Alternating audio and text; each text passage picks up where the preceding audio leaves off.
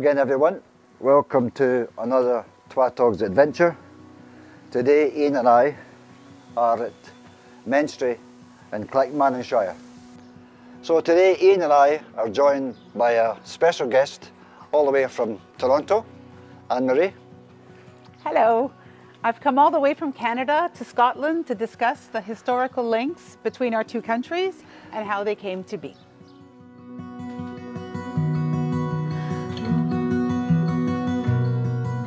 So I thought as a retired teacher that the best way to test your knowledge would be to give you a little pop quiz, a little true or false, okay? You up to the challenge? Yeah, go for it. Okay, first question. Sir William Alexander was the first Earl of Stirling. True or false? That's easy, true. That is correct. He was born in Menstrie Castle in 1567. What, this castle? Yeah, the one right there. True? That is also correct. He is descended from King Somerled, Lord of the Isles. True or false? True. He was also related to the Vikings, like your husband. Exactly. Yeah? Hi, Austin. His great-grandson, Alistair, formed Clan McAllister. Did you know that? I did, very good. Oh yeah, you did? Right. I did. Did you know that the Alexanders anglicized their name from the clan name McAllister? Is that true? Mm-hmm. A wee second to take note of that there. So let's do a few questions on Sir William Alexander himself. He was a poet. Yes. He helped James VI translate the Psalms. Psalms of David. Yes. He was knighted in 1609. Yes. He was a master of requests in 1614. Yes. He was made a Privy Council member in 1615. Yes. He became Secretary of State for Scotland in 1626, which he served until his death. That's true, yes. He became a Freemason in 1634.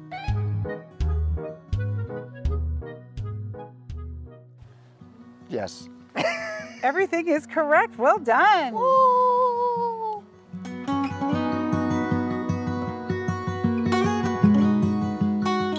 And we're just going to do a few questions now on Sir William Alexander's link to Canada. Gulp. He was appointed mayor of Nova Scotia in 1621. True or false? That is true, yes. That is correct.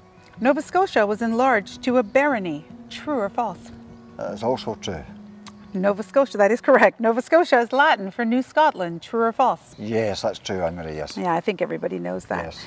100 baronets were created to raise funds for the crown and give land in the colonies to the baronets. True or false?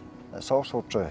And each baronet had to support for 2 years 6 colonists or forfeit 2,000 marks to the crown. Wow. So 2,000 marks then, Anne-Marie, was a hell of a lot of money. Just above the minimum wage today, folks. And did you know that in those days you actually had to physically transfer the land, but that the king and the baronets, neither of whom wanted to make the transatlantic voyage, found a really clever way to get around this? Oh yeah? And if you actually go to Edinburgh Castle, just outside the walls, there is a plaque that explains just how they managed to do that without travel. And I hear that there's a little video that was made last week to explain how it was done. I'm standing just outside the walls of Edinburgh Castle to start us off on the links between Canada and Scotland. On this spot in 1625, the first Earl of Stirling, whose name was William Alexander of Menstrie, received cession, or lawful possession, of the Scottish province of Nova Scotia. The custom at the time was that if you wanted to acquire lawful possession of land, you actually had to go pick up pieces of the soil, and none of the baronets, including the first Earl of Stirling, wanted to do the transatlantic crossing, and who could blame them?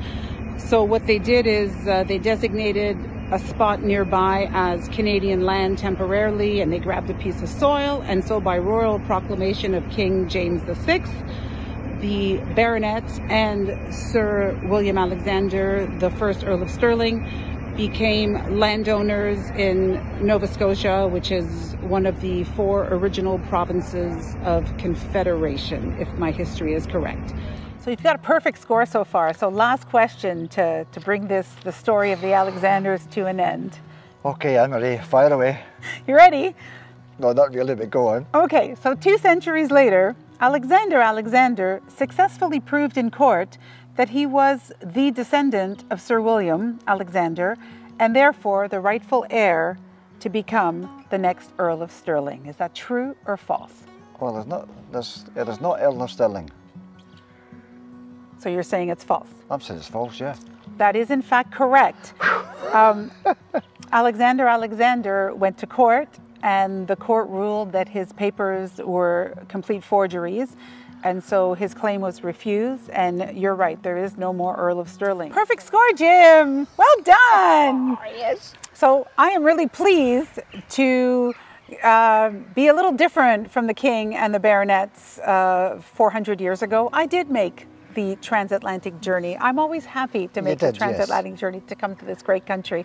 And I brought you a soil and water sample that Rush asked a craft brewing company to make on behalf of the band. It's called Movin' Pictures, and it's an anniversary recognition, I think, of 40 years of the record being made. Wow. So there you are. Thank you very much, Anne-Marie. Movin' Pictures, excellent. Wow, Anne-Marie.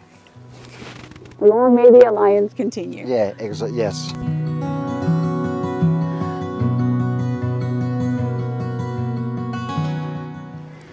Well, we've covered a fair wee bit of history in terms of the original movement from Scotland to Canada. Come back to King James VI, who was Marie Queen of Scots' son.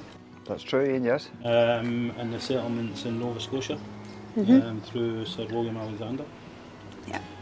So from there we move on to the... Of course, after the Battle of Culloden, Ian, we had the Scottish Highland clearances, where I think most, if not all, of the crofters and the families were shipped to Canada. Some went to probably America. And that's again another strong link between Scotland and Canada. And then after that happened, a few generations later, you had other waves of immigration to Canada and to America, and a lot of Scottish people came in. And you've got to remember that at the time, even though America had already become a nation, Canada still hadn't become a nation. In fact, we did not become a nation until 1867. And our first Prime Minister, Sir John A. Macdonald, was in fact born in Glasgow. So a lot of Scottish people came to Canada and participated in the expansion and foundation of the country. And you would find them in sort of political life, and as they got more and more educated, worked their way up and became at all levels of society, really embedded themselves into the culture of the country. Yeah, there were some famous inventors as well there. James Naismith. Yes, he was credited with the invention of basketball, even though America claims it as their sport. It was in fact invented by a Canadian, albeit at an American university or college. With Alexander Graham Bell, who we all know. Famous Scotsman. Famous Scotsman. Famous Canadian. Well, it was invented, I believe, in Ontario, so the telephone. Yeah. That's why our phone company is called Bell. So was Alexander Graham Bell Scottish then, and the telephone was invented?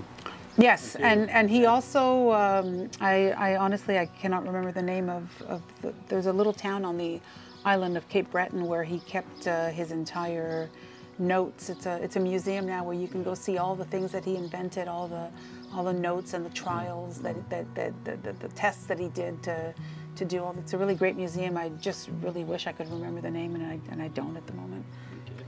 We can look that up. Yeah. So from Alexander Graham Bell we go to... We have famous actors. We have famous public figures. Yeah. We have Donald Sutherland, who, you know, clearly by his name has Scottish roots. We have famous musicians who, like Ashley McIsaac, who is from Nova Scotia. He's a famous fiddler, and he claims Scottish and Acadian roots. So not only is there a Scottish Celtic tradition in Canada, but the other Celtic traditions come in with that.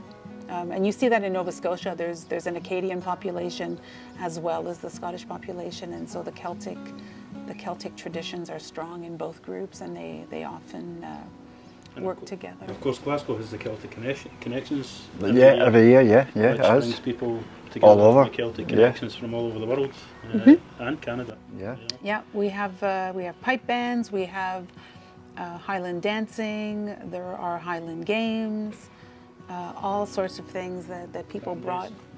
What's that? Tartan days. Yes, we have tartan days, tartan days, and Canada has its own tartan, Nova Scotia has its own tartan. So we also have Scottish regiments as part of the military, as part of the armed forces, of which the Queen Mother, who was Scottish, was the battalion chief. So there really is a really rich history. There's also there are also Scots who came to Canada from America following the American War for Independence, who refused to they refused to give up being British, so they were called United Empire Loyalists, and they settled in Ontario. So there are a lot of Scots that came from America to Canada to remain and settled after the American War. So food and drink was a link. Well, before we move on to musicians, did you know that the singer of Rush, Geddy Lee, is Scottish? Oh, is he? Yeah. I thought he was Canadian. Honestly, yeah. He was, well, there's a video. He's wearing the Scottish attire, and he's got a broad Scottish accent. Harry Satchel? So, that's not Geddy Lee, it's Harry Satchel. But Harry Satchel is Geddy Lee, so therefore, in my eyes, Geddy Lee is a joke. And is very beloved here. He is, most of my Scottish friends are huge Rush fans, and not just for the beers that I bring. We forgot one very famous Canadian, John McCrae, who is one of our World War I, wrote the very famous poem in Flanders Fields. If you're ever wandering to the Isle of Skye, the Elan Dunnan Castle is the stronghold of the Clan McCrae, and I do remember the first time we came here in 2001. Just the castle had closed, but we went around the perimeter, and I saw the poem. There was a commemorative plaque, and it really struck me how connected we were to this country. Just seeing that for the first time, it really hit home that so far away from home, there was still this connection to Canada. Good. So food and drink. Yes. So apparently we are, Scotland is a huge exporter of haggis and whiskey. So much so that McSweeney changed the formulation of their haggis to meet the Canadian food standards. Canada makes its whiskey out of rye. We have won international competitions. We spell it the right way as well. Excellent. But yeah, there's a big tradition of you know, there are burn suppers and all sorts of rituals that have come from the country. We were just talking before shooting the naming of our streets. I grew up on Campbell Avenue, beside Wallace, beside Perth. And Stirling was just a few streets south. I just realized I grew up in a Scottish neighborhood. So there you go. That explains the big love. And you were saying about traveling, Canadians coming to Scotland. Yeah, there's over 100,000 Canadians come to Scotland every year. Some come more than once, Anne-Marie. Yeah. I've heard that. Well, because once you come once, you can never. You always want to come back. So Anne-Marie, what's how many Canadians that would Scottish descendants? Yeah. They say 1 in 7, which at the population of Canada being just over 37 million, it's almost 5 million people.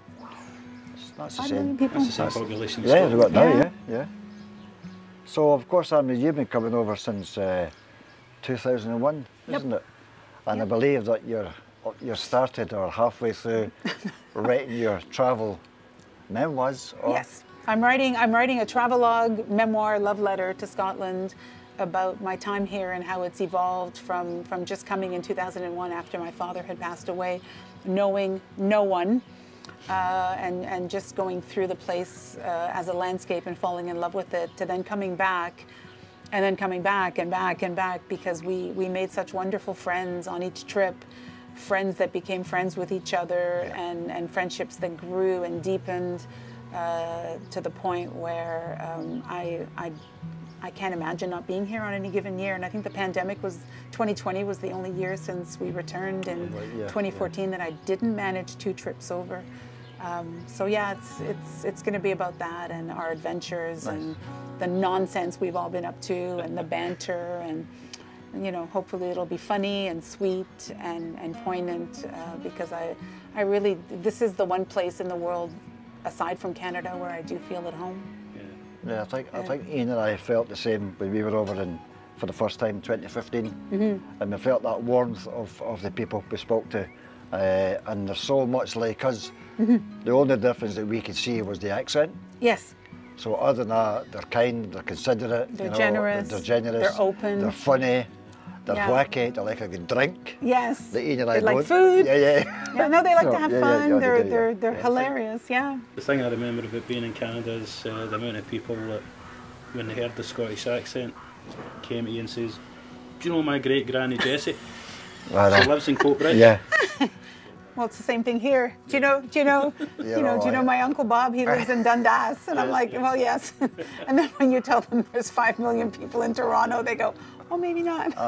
So it's the same. So your book, Anne-Marie, is so what year are you up to now? So you've obviously started 2001. I'm at 2015 at the moment. I'm starting my spring of 2015 adventures, and I know we didn't meet till 2016, so this is the before Jim and Ian period. The 2016, Anne-Marie. It's going to be a cracking. They're actually all cracking because everybody here has been, you know, and I've gotten permission to really. Again, for the Twa Togs viewers, Anne-Marie, this isn't your first book. No. You've actually published 4 books. I've published 4 books in a series of rock fiction called Behind Blue Eyes, based on a Who song, on the Who song Behind Blue Eyes. And just to say again, through the magic of writing and music, some of the friends that I've met here was because I wrote the book. Actually, most of the people that I've met here was through writing the book and connections from the book. Some of them are Who fans, some of them are writers, some of them are in the music industry or radio industry. So it's been a lovely adventure. So it's only right that the next book should be The Love Letter to Scotland. So it doesn't have a title yet, so if anybody has a great suggestion, I'm hoping it'll come before the end of the book, what I should call it. Yeah, I think so too. Yeah. So Ian and I will put a link down below of your. No, that's very kind of you. So again, Anne-Marie, it's been utterly awesome having you here. It's been so great. Folks, we've been asking Anne-Marie for years to be on camera, and her husband is behind camera. He's the director. The Viking director. The Viking director. And then when Austin says jump, we say hi.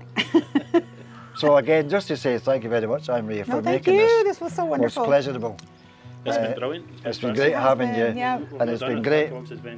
Maybe not so good for Austin telling us to do it again. Austin's he's been brilliant. He's got the director glasses from Mark.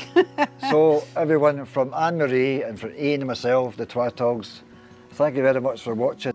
Please, if you do like it, give us a thumbs up, ring the notification bell, and stay safe. And come over. If you're Canadian, come over. It's brilliant. Stay safe, stay healthy. Stay happy. And stay happy. Cheers. Until the next time, thank you. Bye-bye.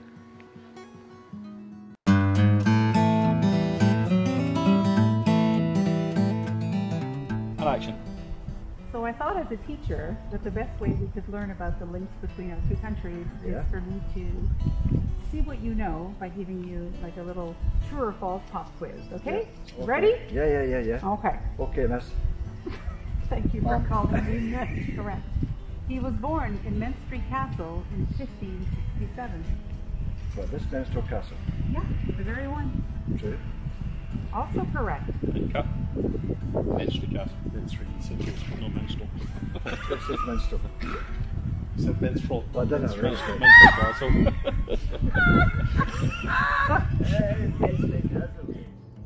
Camera's rolling.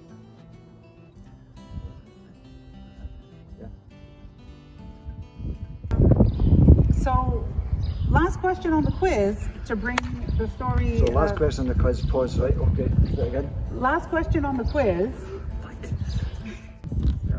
So, well done, Jim, that's a perfect score. Thanks, Mom. And, Yes. unlike King James and the baronets, Yeah. 400 years ago, Robes. 401 years, Yeah. no, 400 years ago. Yeah, I actually need to, I'll give it to you. Wow. So take it the way that I give it to you and keep it that way.